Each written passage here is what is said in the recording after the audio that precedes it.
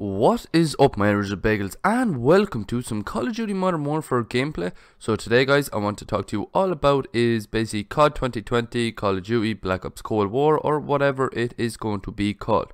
Now, we still don't know what the game's title will be for launch, but on Reddit, a Call of Duty pro player named Chance or Mox, who is on the Florida Mutineers team, said this on Reddit. In this post, he says, "Stay hopeful, guys. The devs over at Treyarch are really interested in making next year a great year for competitive." Love heart emoji. And I'm 100% serious. Where someone replies to him saying, "Please tell me this isn't just the usual yearly comments, because I've been hearing this from pros for a few years, it feels like now."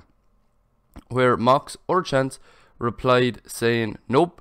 Just meetings with the devs to discuss competitive philosophy. There's more to it, of course, and to be honest, I don't even know if I'm allowed to share what I just shared.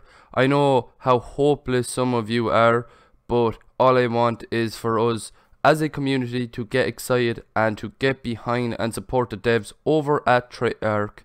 Love heart emoji. Spread positive energy, guys."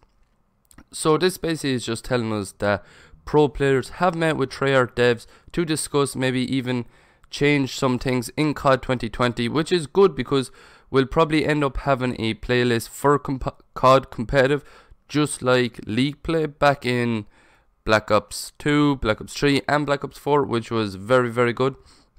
Now, a lot of pros have felt that people aren't listening to them at Infinity Ward, which is really true. So for people who don't care about esports side, this all but confirms that Treyarch are creating the next Call of Duty game, and I feel like with the input that pros can give will actually make the game more better for people, and it just shows that they're actually listening to people. And we could easily see YouTubers then coming in as well and doing kind of the pub site. So we could easily see that it'd be good if maybe what they did was have some maps, say like 8 maps that are fully competitive and they be played on League play, and then you have ones that are for just public matches and they are just played on the public match side, which would be even better because personally I think that's the way it should be.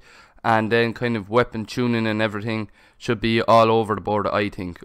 You never really know what they're going to really do, but yeah, just a very quick video. I hope you guys did like it. If you did, please hit the like button. Right beside the like button is the subscribe button, and beside the subscribe button is the notification bell, where you can hit and stay up to date whenever I upload to the channel or whenever I go live on the channel, which is rare, which is very rare.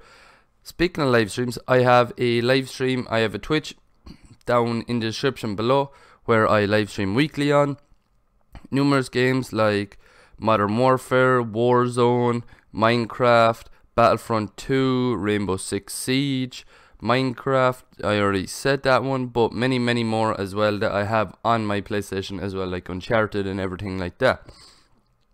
I also have a Twitter, which I manually update whenever I upload a video or whenever I go live.